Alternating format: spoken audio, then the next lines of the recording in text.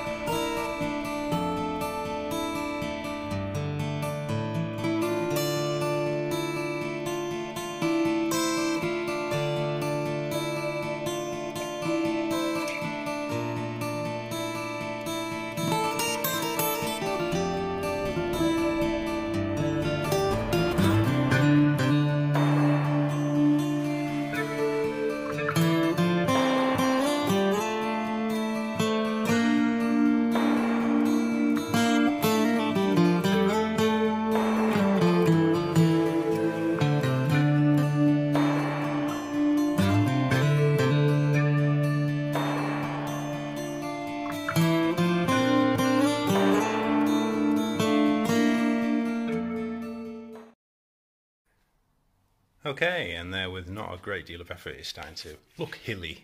I've PVA glued the second bit down because I want some sort of height undulation, so that it's important that this is flat still so we can stand miniatures on it, and obviously at the top as well there. But I've given this a bit of a curvature to it. It's a rough shape at the minute. The PVA needs to dry overnight.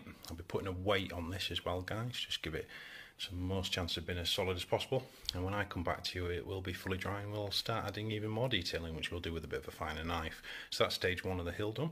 Let's let it dry and then make it look even more hilly.